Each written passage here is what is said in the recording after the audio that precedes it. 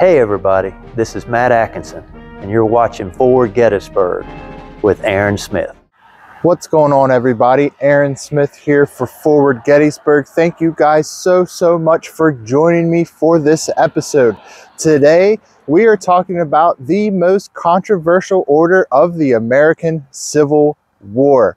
I am on East Cemetery Hill. It's a beautiful, chilly day here in Gettysburg.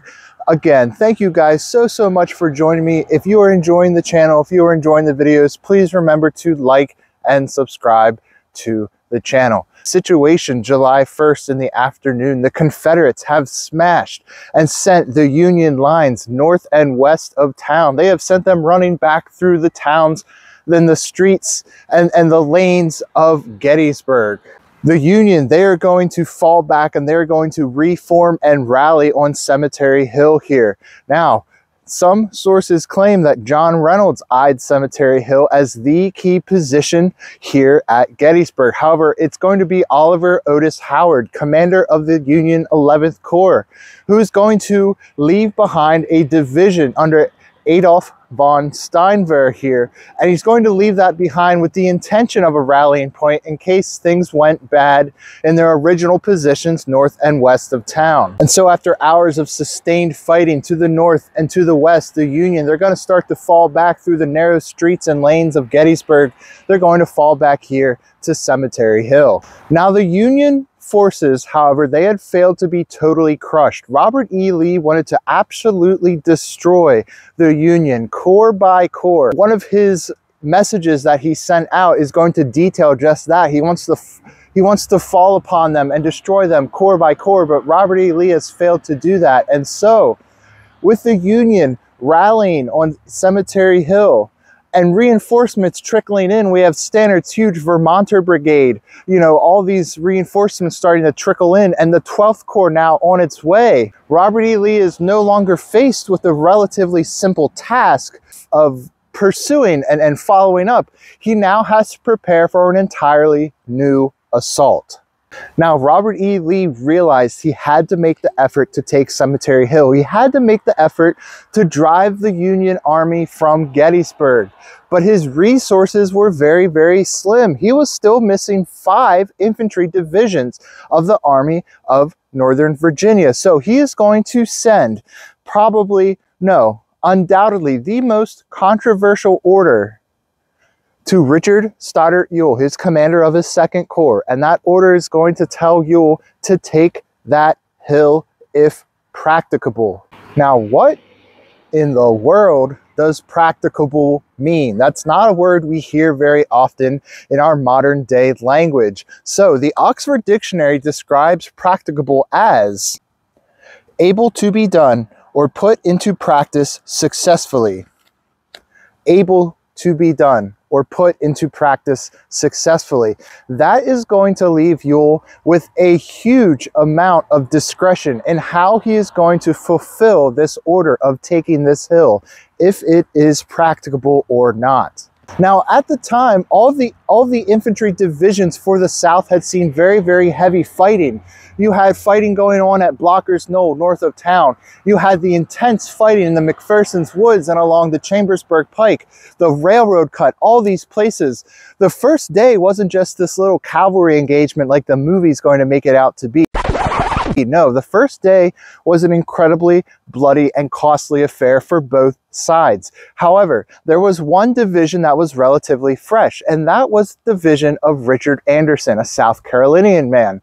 And Richard Anderson's division is headed towards Gettysburg on July 1st, and they're going to reach there about the middle of the afternoon. However, they're going to be asked to halt. A messenger from Robert E. Lee is going to come to Richard Anderson and order his division to halt. And Anderson is going to be really confused by that. Anderson knows there's fighting going on. No doubt he can hear the echo and roar of cannon in the distance just a few miles off. So Anderson himself is going to confer with Lee to make sure that he heard this order right, that maybe something wasn't lost in translation or the messenger gave him the wrong order or so on and so forth. But Lee is going to confirm with Anderson, yes, I ordered you to halt. You are my only fresh division. You are going to be my reserve. So with Anderson tucked back in the back of our mind, let's get back to the main question here. Is taking Cemetery Hill practicable? Did Ewell think taking this area was practicable at the time those orders were issued to him? First, to answer that, we need to look at the town of Gettysburg itself. The Confederates, as soon as those Union men retreat back through town, the Confederates are going to lose all momentum of their attack, probably for a few different reasons. They're now engaged in the narrow streets and lanes of a town that they are unfamiliar with. On top of that, they'd face some intense marching and some even more intense fighting that day on July 1st. So by this point in the afternoon, when the Union finally falls back through town, they are going to be exhausted. They are going to run into the narrow streets and lanes of the town of Gettysburg. And even though it's just as confusing for the Union who's retreating, the Confederates, they're going to lose all momentum because it's going to be confusing for them as well. Second, as they come through town, they're going to face heavy skirmish fire from the Union. They're going to be posted up in buildings all over town. The Confederates will eventually do the same as well. But we're talking about some of the very first urban warfare type of tactics that are going to be seen here on the American continent. So these men are going to be going through town. They're going to be facing skirmishing fire. So they're going to try to find cover. Not only that, they're now fighting with the narrow lanes in the streets. They have no idea what Washington Street is, Stratton Street, Carlisle Street. They don't know how to navigate their way through this town. They've never been in it before. So they're going to be confused. They're going to lose unit cohesion. They're going to become very disorganized as they try to pursue through the town of Gettysburg. Thirdly, the rebels had just been engaged in some incredibly heavy fighting. These men are tired. These men are exhausted. There is a lack of water. You know, the spirit is certainly there. The spirit is willing, but I'm sure the flesh is weak, as they say. These men are absolutely doggone tired from this fighting. And when men in the Civil War, or men in any kind of fighting force from any period of history, when they get tired, when they're exhausted, they're not going to be as effective fighters if they're fresh out of camp and maybe walked a mile or two. And the last reason, the South had captured thousands of Union prisoners on day one. And in order to keep track and watch these prisoners, they're going to have to detach men to guard over the men who were captured. Their manpower is going to be depleted from that as well when you add in all the casualties that they had taken that day so far. Now, all of these factors that I just described, they're going to go into Ewell's decision making. Is it practicable to take Cemetery Hill? And it's going to frustrate Ewell. Ewell is going to be frustrated with the prospect of a new assault with exhausted men. At the time, he might have been able to scrounge up 6,000 or 7,000 men to make this assault. And Ewell, he considers sending off for the 3rd Corps, for elements from the 3rd Corps. We have Anderson that is fresh. They have not seen any fighting, but that is Lee's reserve. And Lee gave the order to Ewell. So Ewell really feels that this is on him to make this assault. Now, as all these things are going through Ewell's mind, as he's weighing all these options, he is going to receive a report of Union forces moving on his left flank along the York Pike. So he's going to detach Gordon's brigade of Georgians. They're going to meet up with extra Billy Smith's brigade, which is already out on the York Pike, and they're going to reconnoiter and look out for Union troops coming along that York Pike. Now, however, the 12th Corps, elements of the 12th Corps, specifically Williams' division, they're making their way somewhere in the area of the Hanover Road toward Benner's Hill. And this is where the reports kind of get confusing. You have Jenkins' Independent Cavalry Command, who is attached to Ewell's 2nd Corps. No doubt Jenkins sees Williams' division, or perhaps elements of Williams' division, moving down that road. But Jenkins' cavalry is not as well versed in reconnaissance, and they're in unfamiliar territory. So these men, for a large chunk of that late afternoon, early evening, they're going to be looking down the wrong road. So as the moments go by, as they're doing this reconnaissance, looking out on the York Pike, all these things are going on. Ewell's weighing his options. As the minutes tick on, Cemetery Hill becomes an even more formidable position. Reinforcements are trickling in by the minute, and soon we have the 12th Corps' arrival under Henry Slocum. Around 5 or 6 in the evening, Slocum's 12th Corps is going to reach the battlefield in force. And now this area is going to have around 27,000 men of the Army of the Potomac on it. Not only that, but there are going to be 85 guns posted in this area.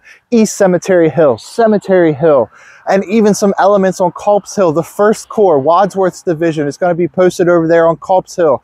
So this area is going to have 85 guns in it, 27,000 men. The Union are not wasting any time in making this an impregnable position.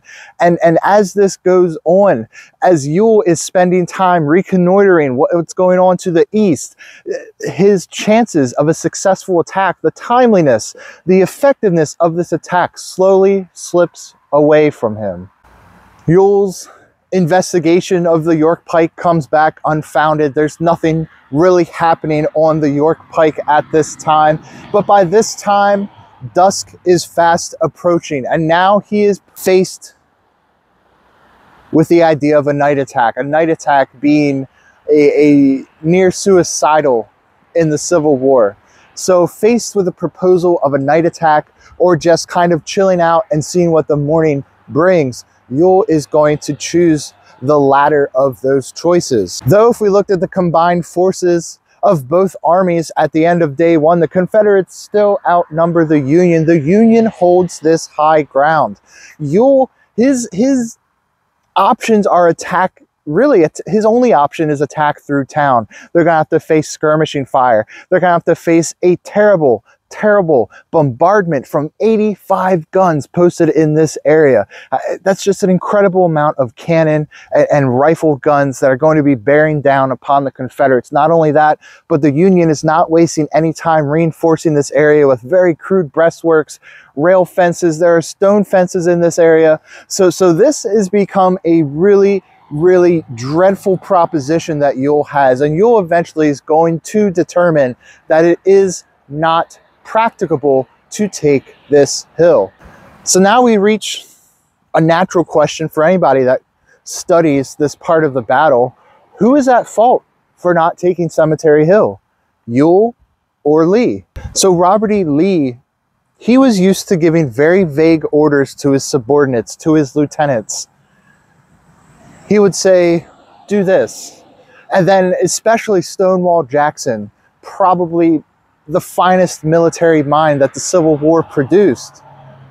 He would determine all the minutiae. He would determine all the tactics, the strategy behind this order, and he would make it happen. Lee was used to giving orders to Stonewall Jackson, to the likes of Stonewall Jackson, letting Jackson, iron out the details. Ewell was fresh to Corps command. Lee gave Ewell a very vague order. Take that hill if practicable. Not only that, but Lee wasn't willing to go all out in this aggressive action. Lee didn't know what the size of the Union Army in this area was. He had no idea if it was just the 1st and the 11th Corps that he had faced that day, or if the entire Army of the Potomac was waiting in this area, luring him in. So Robert E. Lee, he's not willing to go all out. He's not willing to put all of his fresh divisions. He's not willing to put Anderson's division into the attack. He's not willing to commit soldiers from the 3rd Corps under A.P. Hill, where Robert E. Lee is attached to currently during the battle. He's not willing to put forth all of those soldiers. And there were still some relatively fresh brigades, Lane's Brigade, Scales Brigade, Perrin's Brigade. All those brigades, they had seen lighter action compared to the likes of the brigades in Heath's division or Early's division or Rhodes' division. So they had seen lighter action. So he still had troops that he could send forward into this fight to take Cemetery Hill, but he wasn't willing to bolster Ewell's Second Corps. He put this entirely on Ewell to succeed. He put this entirely on Ewell to make happen, and Ewell is just not able to make it happen.